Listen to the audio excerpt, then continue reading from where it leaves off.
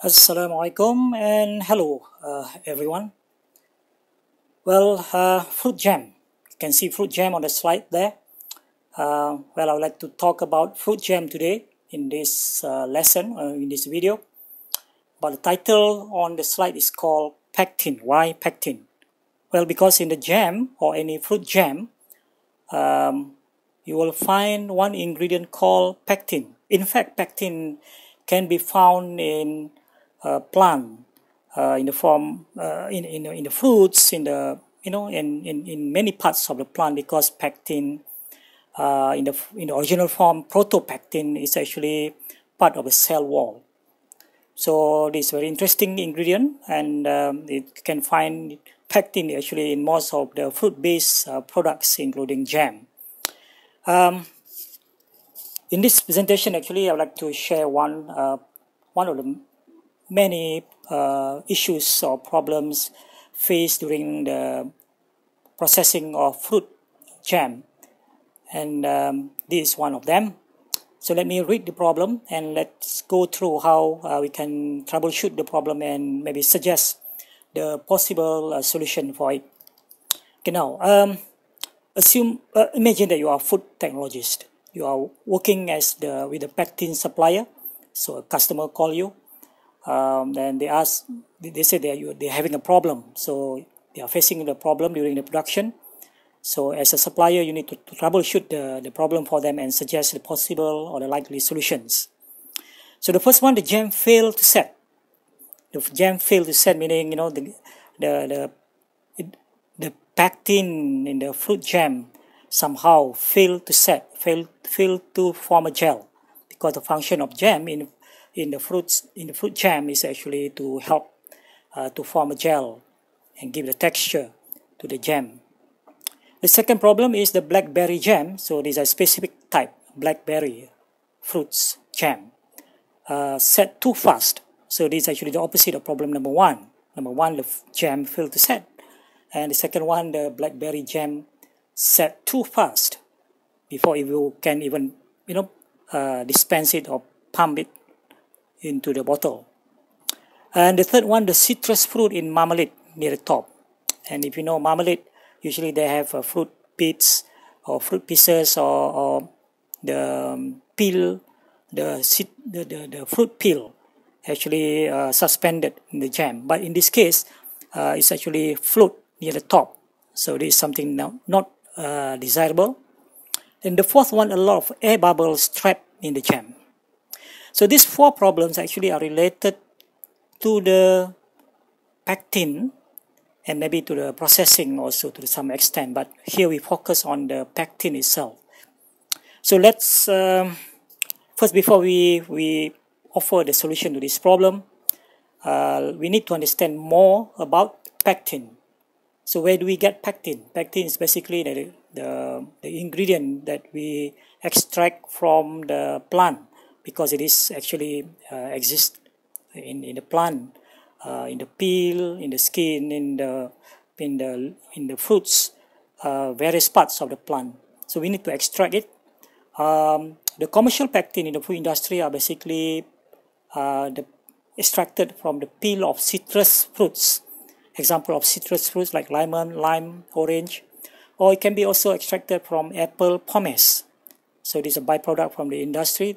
The so-called the fruit waste in the form of peel, or in the form of the part that usually taken after the fruit has been extracted for the juice.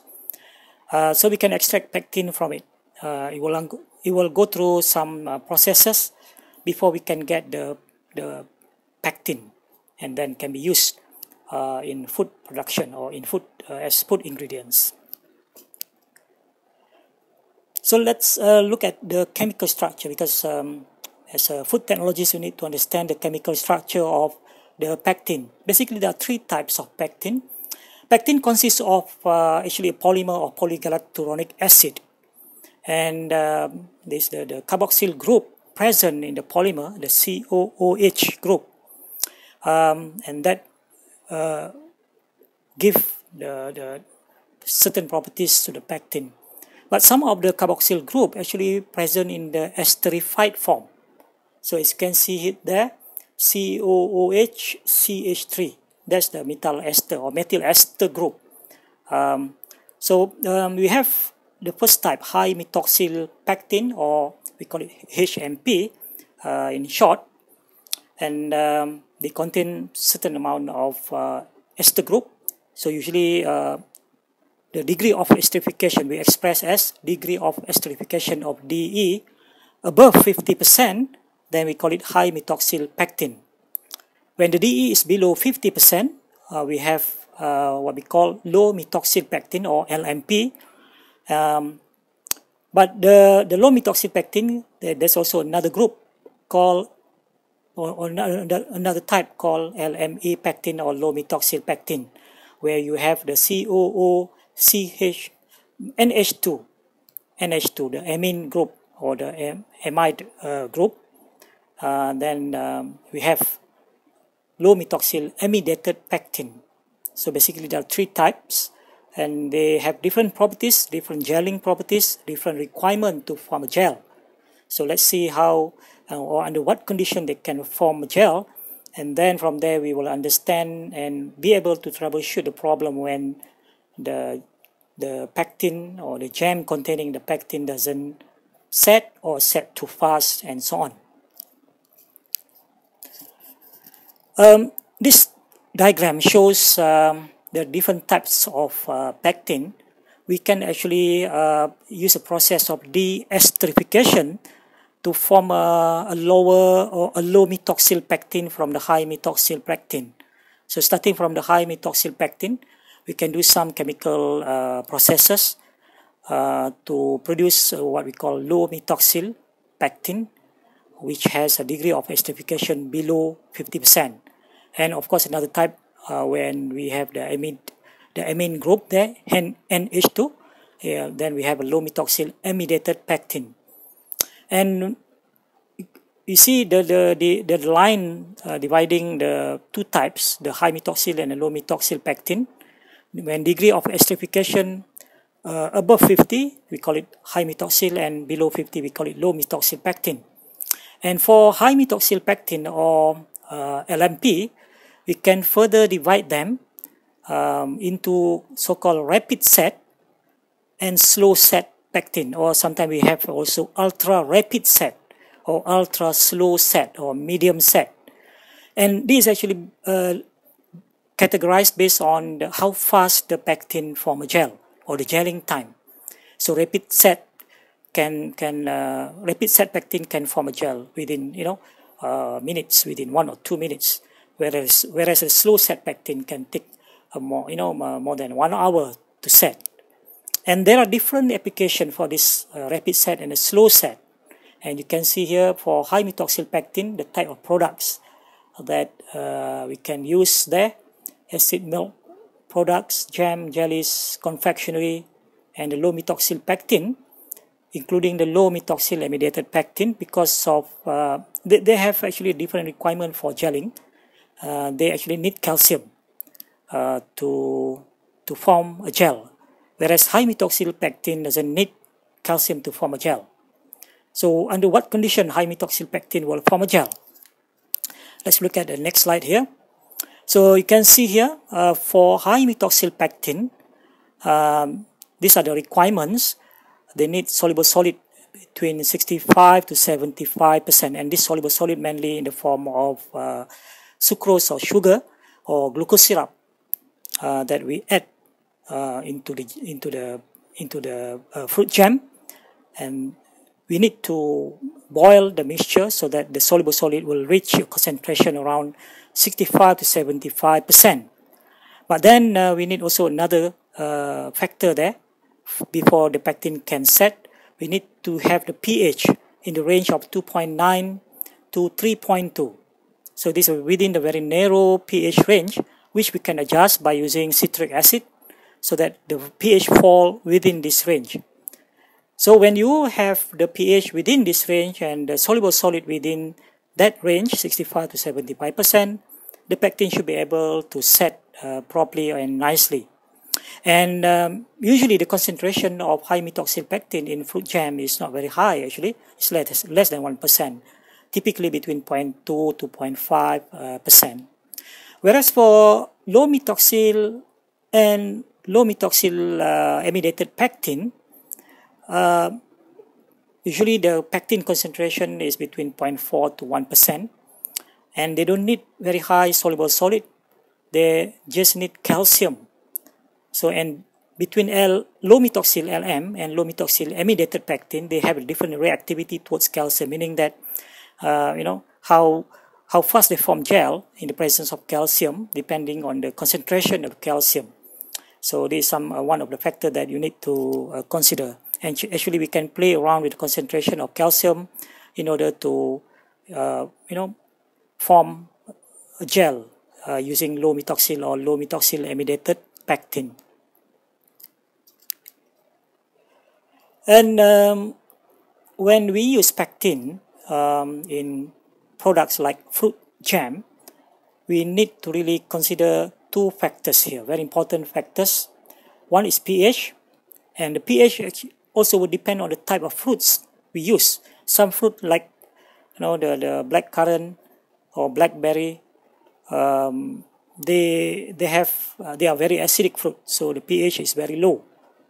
So when you have a very low pH or high acid fruits to make a jam, so you need to consider the type of pectin, because if you use when the pH is very low and you use high methoxyl pectin, high degree of esterification, then most likely the pectin, the jam will set very, very fast. And when the jam set very fast, that can cause a problem. For example, you don't have enough time to pump or to dispense the jam into the bottle, because it's already set during the mixing, or during in the mixing tank, for example. So you need to consider the pH of the fruits or the jam. Then you need to choose whether you want to use rapid set or slow set pectin. So the type of pectin also depends on the degree of esterification. For high methoxyl pectin, they need a certain amount of soluble solid and also the pH range before it can set. Whereas for low methoxyl and low amidated pectin is more suitable for low sugar product, because they just need calcium to form a gel. So back to our problem. The first one, the jam failed to set properly. When the jams fail to set properly, then we have to look at maybe the pectin itself and the pH. So in this case, when the jam fail to set properly, it could mean that the pH is not adjusted within that range just now, 2.9 to 3.2. So what we need to do is to bring down the pH within that range. Usually we can use citric acid in this case. And another possible problem issue here, or the possible factor here why the jam failed to set properly, it could be that the amount of soluble solid. Because remember, if we are using high methoxyl pectin, there are two criteria that we need to fulfill. One is the concentration of soluble solid, which should fall within that range, and the other one is the pH. So these two criteria need to be fulfilled. Otherwise, the jam will fail to set properly. So, for example, maybe the soluble solid have not reached, let's say, 60%, around that value. It has to be 60% and above. So what we need to do is to continue to heat the mixture or boil it to remove the water, so that the soluble solid will reach the concentration. Or maybe we check the pH. If the pH doesn't fall within that range, then you need to add acid in order to citric acid in order to bring the pH within that range.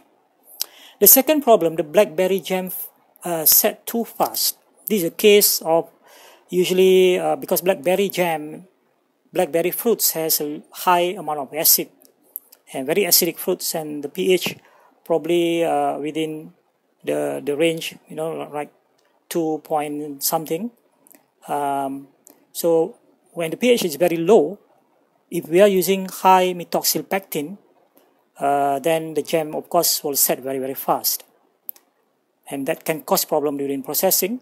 Sometimes we want it because of certain reason, but if we don't want the jam to set too fast, then we need to use the slow set pectin to allow sufficient time for the gel to set.